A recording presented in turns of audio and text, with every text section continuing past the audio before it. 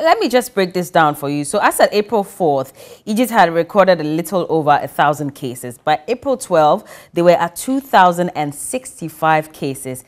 And by today, which is April 21st, they are standing at 3,333 cases. From my understanding, Egypt is not under lockdown. However, there's a nighttime curfew that's been moved from 7 p.m. to 8 p.m. So previously it was at 7 p.m.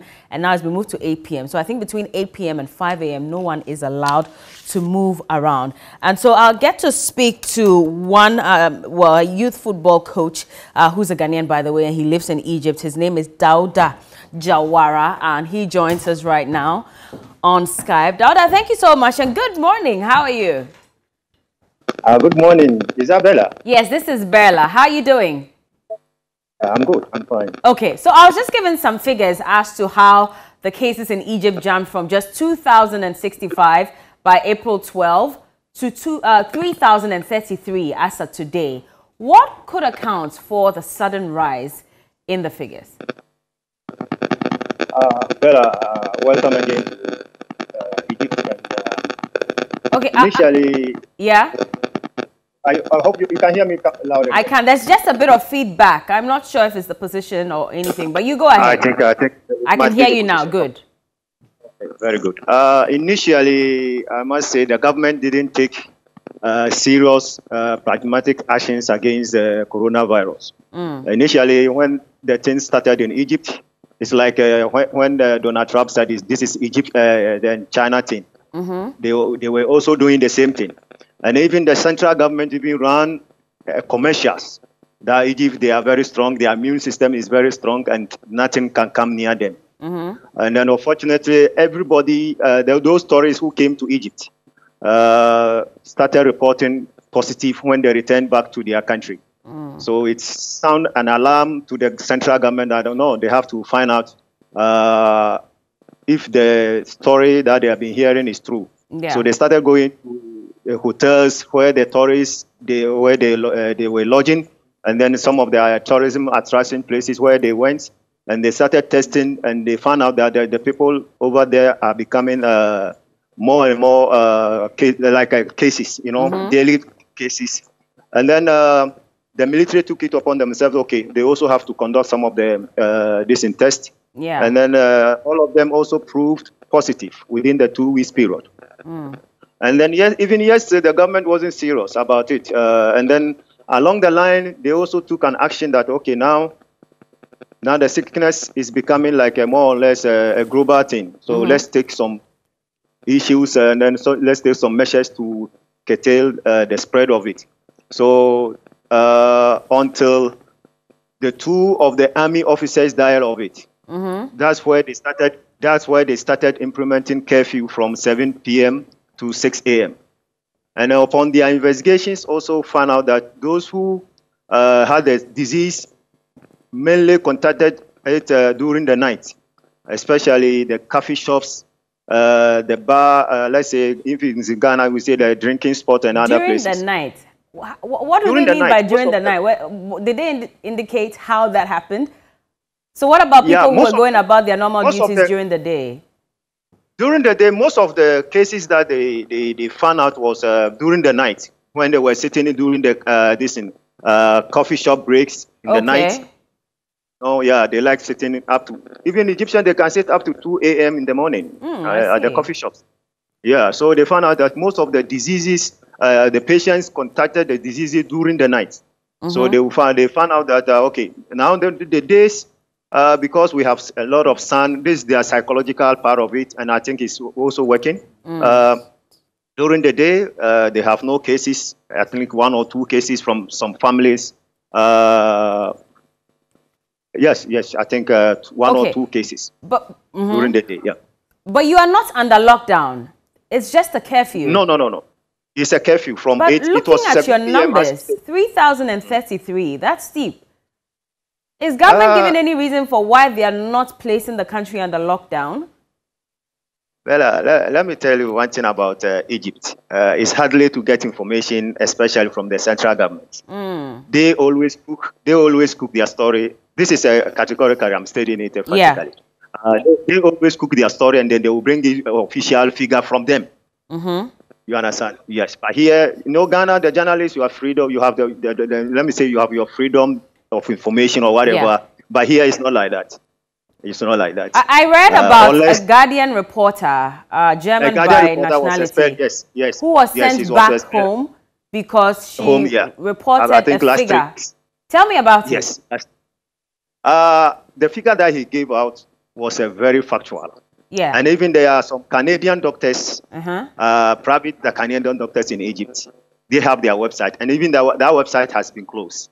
Wow. They were, when the government were giving figure about 1,800 or so, they were giving about 19,000. 19,000, yeah. Yes.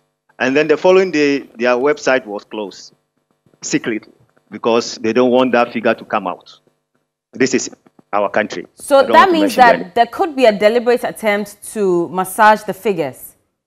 Yes, there is a deliberate attempt. But what could be the reason? So, I know you won't get the explanation from government, but you live there. I'm sure you've had interactions with other nationals. What do you think could be the reason? Bella, this our country, normally they have to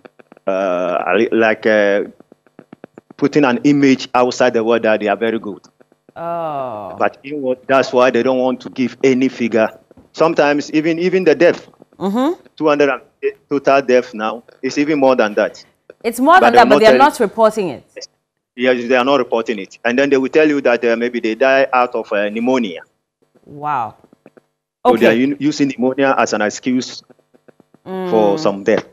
So, I mean, if there's a curfew, that means that people are able to go about their normal activities during the day. How is that like? Are people still concerned? How is education like? Are people adhering to any social distancing protocols, using face masks, washing their hands? Oh, yes. For intensive education is on the social distance one, and then the using of masks and gloves, like hand sanitizer and other things. There's an intensive education on that. And then during the day, you can go about doing your business or whatever. But we have like a Friday and Saturday as a weekend. All the mega malls, all the shopping, and then this in they are closed on Friday and Saturdays. Okay. So you don't have. They are closed. Is it because of coronavirus or this is the tradition? It's because of coronavirus. No, this is a restriction from the government. Okay. Restriction of movement is some part, but it's not a total lockdown. These Fridays, Saturdays, all the shops are closed. Okay. Except pharmacy, bakery shops, and other small supermarkets. What about the availability of PPEs for health professionals as well? Has Egypt received any PPEs from Jack Ma, from the Chinese government, anything? Yes, okay. Internally, they are also producing some of the PPEs. And then even the military production, even yesterday, they come out with sanitizer? Boots. Yeah, no, it's not it's okay. I thought you were trying to say that. Boots. You understand? Yeah, this is military production. Okay, and they are also manufacturing of these PPEs. And then also the Chinese government and other foreign aid also provided some of the PPEs to the Egyptian government. As at now, I think they are not complaining anything about the PPEs or anything like that. Oh, I see. The health professionals are not complaining. I mean, are they provide? Just like Ghana, where we are being provided, tax waivers for health professionals. Citizens are enjoying free water for the next 3 months, and some part of us, we're enjoying 100% rebate on, our bills, 50% for some people. Are you also enjoying any of those in Egypt? Well, not at all. Even as I speak to you, last Saturday, some of my colleagues were saying Ghana, it's like we are having a government who always listen to the people and who have the people at heart. But for them, they don't see this kind of let's say subsidizing electricity bill or water bill or whatever. No, none of that. It's not like that. Well, I guess it's because they're allowing people to still work anyway. So there's no complaints about, struggles, vulnerable people and all of that, right? Yeah, Egypt have a vulnerable more than even Ghanaians. Even the vulnerable in Egypt is like 40 million people or something like that. But yet still, you don't have any like a cause to complain about anything. They will tell you this is your this is your destiny, so you have to go with it. Have they closed their borders, by the way? Yeah, the borders are closed, but it was late closed, especially the airport. And then yes, still they have some special cases that they can allow you to travel outside. Okay. But when did the borders close, especially for the airport? It was around March, if my memory will set me right, like a week when Ghana closed their border. Oh, a week after Ghana closed its borders after Ghana closed, yes. All right. Now, I know that... Okay, Ramadan is approaching. When does it start? Tomorrow? No, Friday. Friday. Are there any measures put in place to ensure that people don't congregate to pray, any of that? Yeah, the measures has been put in place since, I think, 1 month ago. Yeah. Okay. All the mosques are closed. All the Coptic churches are closed. And then it also applies in the Ramadan distance. The mosques are not open. The social gathering has been closed. And there are so many factors that will prevent people from gathering. And even at least 4 or 5 people cannot stand at one place and chat. Oh, I see. It should be a distance. Social distance issues. Yeah. But what about you? You are a football coach for what? Young people, right? Yeah. Are you able to still go to work? I mean, how has it affected you? Yeah, initially we had about 2 or 3 weeks break without going to work, but now we are having an online training. We online have training Zoom. For football. Yeah. How football, does that work? We connect all the players involved on Zoom application on Facebook, and then we perform the training in our indoors, and then they watch, and then they do the example accordingly.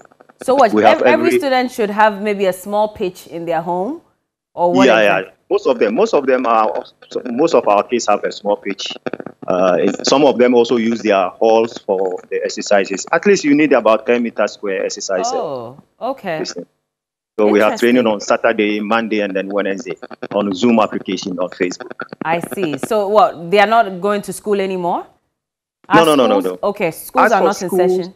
Yeah, schools are not in session. What else? They don't. No, they are always indoors and then having their studies also on online like that. Yeah. I see. Anyway, Dada, thank you so much for speaking to us and giving us some information on what's happening in Egypt. And I hope that you're being treated well. No issue of discrimination or any of that, right? No. Issue of discrimination is not part of Egyptian culture. They always see us as a brothers, and then we are also happy here. And then also thank you for having me. And then my regards to Ghanaians, they should adhere to the World Health Organization's precautions. And then I think the lockdown doesn't mean that the corona is out of place, but you have to take precaution measures to stay healthy. And my regards to everybody watching me now. Definitely. And please take good care of yourself, and we hope to see you when all this is over. All right? Okay, so that's Dauda Jawara. He's a football coach in Egypt, just giving us some information on what's happening in Egypt.